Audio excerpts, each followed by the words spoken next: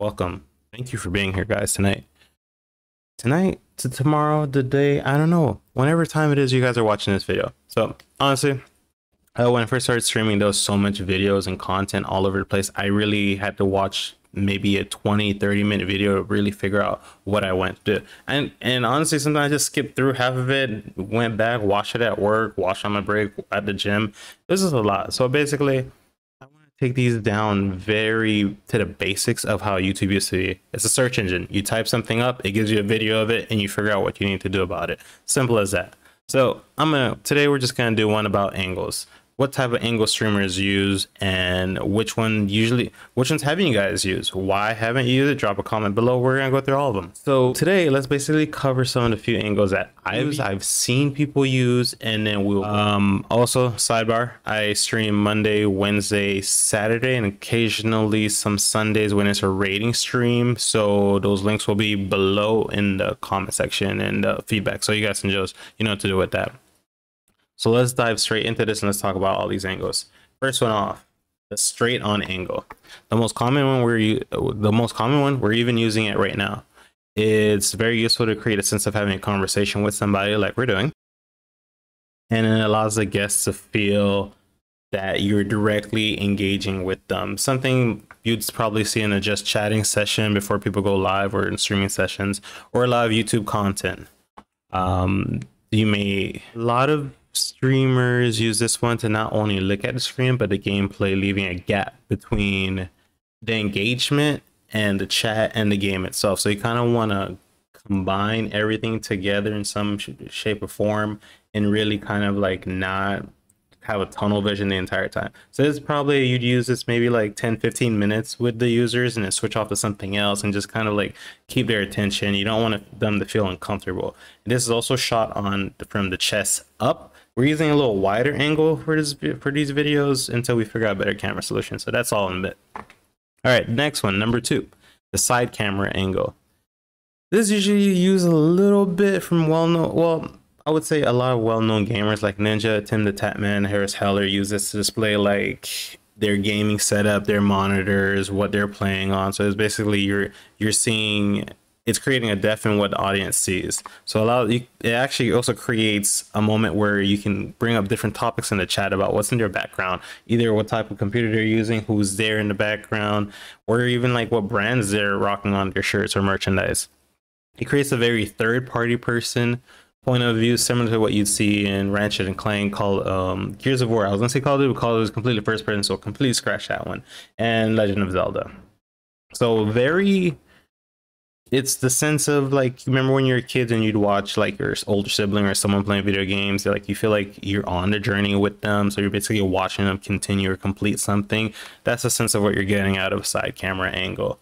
So it's very, not this, but more of like these angles you'll see. There'll be a video for that too. All right, one of my personal favorites, and usually based on if I finally get a haircut or not, is the 3/4 kind of angle. And that's really basically because the lighting, it allows you to create lighting dimensions. So you can have one light a little brighter, creating some shadows and some depth on your face and allowing you to throw different kind of like accents on your images. So creating a very engaging view. It also allows you, if you kind of like angle your game content on one screen and then also have your chat in the other screen. So you can basically have watching two things at the same time. You can do it here, but you don't want to look at the camera while you're doing things. I just feel like it's just awkward. Maybe that's just personal preference for me, but it would be mainly here. I'd be trying to focus on that. Which leads us to our next one, which is a very bizarre one. I honestly haven't used it at all. It's what people are referring to as the bird's eye view. And it's usually like you're looking from the top down. It's usually artists would have this, or if you have a camera at the top and it's just pointing directly down, so you can like see the actions of someone's gameplay, their hand movements, if they're like esports type of competitors, content like that, or just like they're working on a project with their hands or designing something. So you want to like, they want you to see all the details of what they're working on from the top down. Now, this leaves the audience feeling like they're looking down at the presenter or topic at hand sometimes. So I think that's why not a lot of people use it. So it's kind of like you don't want to feel like you're looking down on people, which is basically the opposite where we're going to our number 5, which is the low camera angle.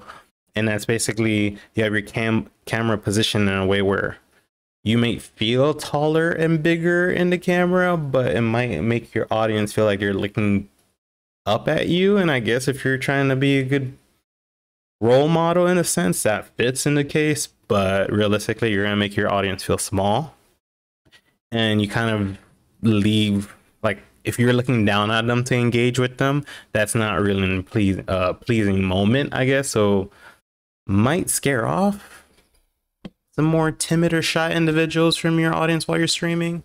Now, another one that I see a lot of people use would be the wide angle, which is useful if you're creating like and set up a background. You want to show off your collections, your collectibles. Say if you collect anime, manga, or swords, or whatever you're into, artwork, or just have a type of landscape background where you want to have that covered up. It's great if you have things to display. If not, it really leads to a very tiny image of you when you're switching over to your gameplay, or just a regular just chatting screen.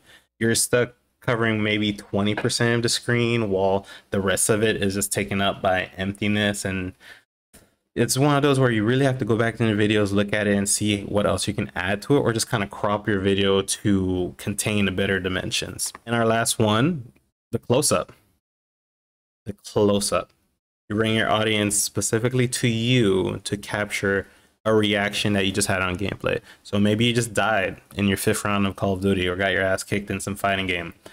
You basically zoom in, and you can do this multiple levels: 10 zoom, 5 zoom, 150 zoom, depends on how much of your skin pores you want to show off to the audience. So it's really all up to what exactly you're looking to do. Hey, you can also use this for humor and capturing interactions with people. So it's a very quick tool. I think everyone should kind of use at least once in a while. It's not something I would think you should have your entire camera focus on the entire time, just zoomed into your face, capturing all your, just, you know, maybe you had a bad hair day, maybe your skin's not working for you, the lighting's off. You just don't want to do that to yourself. At the end of the day, it's also about presentation, so you kind of have to look slightly decent.